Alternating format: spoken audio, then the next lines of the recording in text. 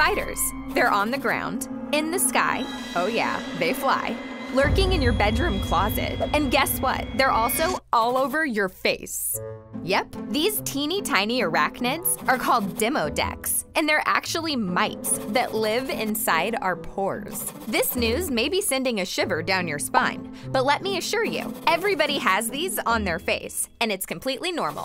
Demodex are not visible to the human eye. They're 0.3 millimeters long. You'd need to line up 5 of them to fit on a pinhead, and let's be honest, you still couldn't see them. They spend their days inside our pores eating our sebum, and come out at night to mate and lay their eggs. Scientists say there's no need to be concerned, and we most likely have a symbiotic relationship with these little bugs, much like bacteria in our gut. If you want to view your own demodex, just find someone with a high-powered microscope, scrape off some of your sebum, put it on a microscope slide, and say hello to your face spiders.